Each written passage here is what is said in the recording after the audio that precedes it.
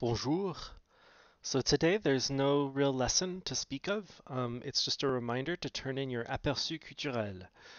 So again, you're going to turn it in here. We're on Canvas, on the right website. Okay, distance learning resources. And then you're going to submit the assignment. And so you're going to have to pick a type of file.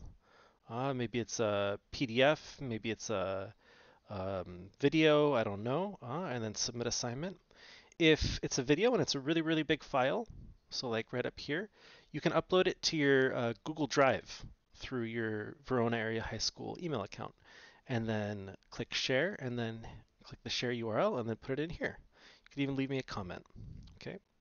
So again, it's due tomorrow, Friday, before 11:59 p.m.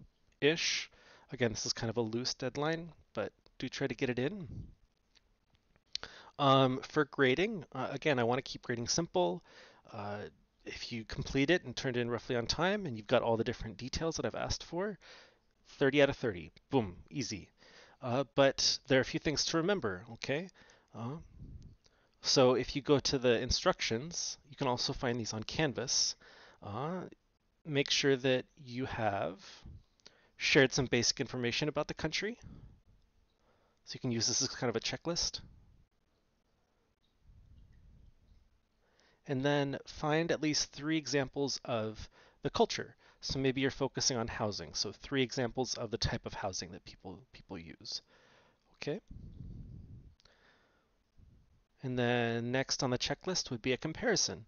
So how does this culture in this country compare to the one that you're most familiar with? So maybe you picked sports, right? And so you could say, oh, well, these sports are popular in this country, but in the country where I'm from, in the US, for example, this is the norm. So what differences do you notice?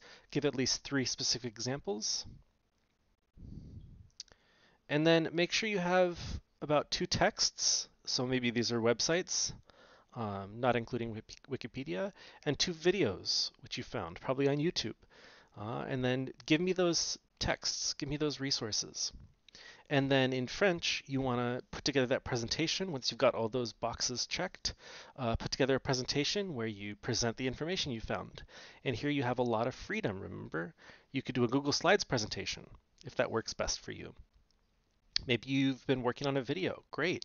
Maybe you've been writing a blog entry in French or a travel blog or something in French or something else. So if you're doing something written or like a Google Slides presentation, make sure to include a portion where you're speaking French, so a recorded portion. If you're making a video, on the other hand, make sure to include a brief written paragraph to accompany it. Okay?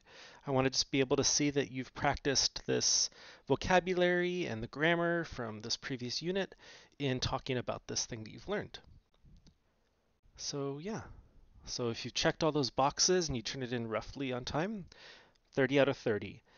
But again, make sure you put together that checklist for yourself. And that's it. Have a great weekend, and I'll talk to y'all when we next convene. Au revoir.